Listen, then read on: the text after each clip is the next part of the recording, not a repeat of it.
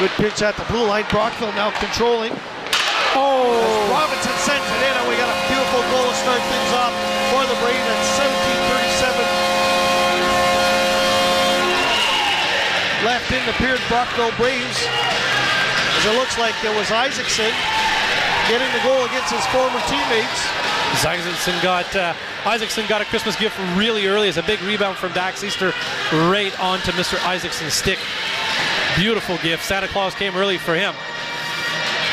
That's right there on your replay. Zach Eisen, right place, right time. Brockville Braves 1, Colts no score. Again, Braves win the draw. Coming in on the line. Nice feed and they score. Wow. Number 21 for the Brockville Braves. Aiden Yardy on a beautiful, beautiful feed. Dax Easter, no contest. It's 2-0 Brockville Braves with 10:38 remain in the first period. No mistake about it. Owen Sound-born Aiden Yardy puts it away. Number 21 going high to beat Mr. Dax Easter. Gorgeous feed. Gorgeous feed by number 25 Eric Bernard. Yeah, it was just beautiful. Aiden Yardy puts the Brockville Braves up 2-0. Great job on the with the crew. My story, I'm staying with it. There you go. Big shot, Cornwall. I think big that shot. deflected. Garnier goes top shelf on Mulu right off the faceoff. Wow. I was telling you earlier, Paul, the faceoffs are going to be a key. Cornwall was losing most of them. Finally won a good one clean, and Garnier goes top shelf on Sammy Molu. That's Garnier's 6th goal of the season for the Cornwall Colts. Cornwall making things a little bit tighter here with 8:44 remaining in the second period. Shots on net. First period. Sorry, the first period. My God, the game's flying by. Not that fast though, eh? Play. 15 points on the season so far. And that's tipped in by a Cornwall Colt. I believe that went off of Mercedes. Shot from the point. I'll have to check and see who got that. Looks like Matt Harvey potted that. 2 ex-Cornwall Colt players up on the scoreboard tonight. Wow. As the Brockville Braves go up 3-1 with 8 minutes remaining in the first period. Yeah, a deflection happened there somewhere in front of the net. Going to look at the replay, and Brockville up again by a couple of goals. You know, it's the old story, Paul. You can't go wrong by putting it on the net. That's right. Don't look for the perfect play all the time. When in doubt, shoot the puck. Colts now, they'll try to come out of the hole. They get it up. That's sent down in along the line. Bernard. Cole now at the point, gets it through, and they score again.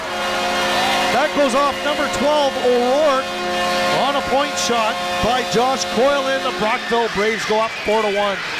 Wow, a lot of action here in a very limited time here, Rick. Under 13 minutes, and we've already got 5 goals, 4 of which come from the Brockville Braves. And you know, as hard as the Brockville Braves have been this year, a game like this can turn things right around for them, Paul. Brockville's always dangerous. No matter where they are in the standings to start off the season, they always seem to play real quick catch-up. Not icing. That'll go as not icing. I recall that one. Brockville Braves now again working out front, and they score again. Wow, 19. Straight to number 19. Mr. Isaacson. Mr. Zach Isaacson, that's 2 on the night. Wow. You have a feeling you might see a little bit of a change here. So with 5:30 remaining in the period, Brockville Braves go up on the Cornwall Colts 5-1. Wow, 6 goals in 15 minutes as the Cornwall Colts down by 4 goals, Rick. It's going to be a big comeback to try to muster up for Cornwall, but for Brock. Back to Haynes.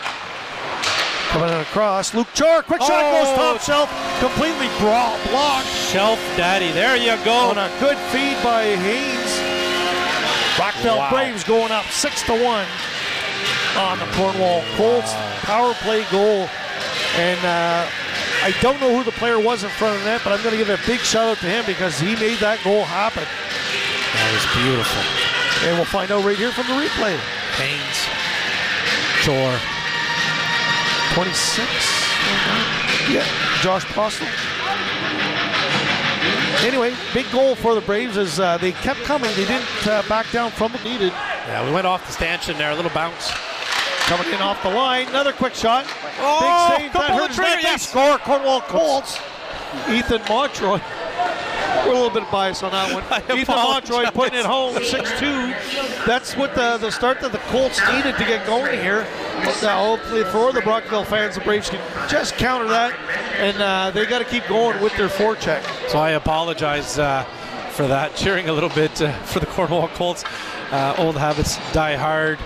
Cornwall Colts, Ethan Montroy on that rebound, fanned on it the first time, but he was able to square it up and get the second opportunity, beating San Molu. Quick shot, he scores! Cornwall Colts get a third goal on their comeback. I believe that was Nolan Gagnon, if that went through clear, and it looked like it did, as goaltender Sammy Molu was screened from about 4 or 5 different people here. We'll look at the highlight on this. You see the bodies right in front of him, Nolan Gagnon. The puck basically has to squeak through somehow for it to score. So many bodies to touch that, send it a different direction. But the Colts are on the board, across the line. Ledrew tries to go back to Ledrew, shoots, and he scores! Trent Ledrew on a give and go. Wow. Beautiful goal. Brockville Braves go up 7-3 with 4:23 remain in the third period. That was a nice give and go right there. Nice give and go. Nice block at the center ice by the Brockville Braves defenseman to start that whole play, and then following up with the goal, Ledrew. So end to start to finish, Ledrew was part of that whole Tell you what, if you want to put out a fire, that's pretty much the way you do it. Absolutely great. Full marks for the Brockville Braves tonight, playing a good hard forechecking home game.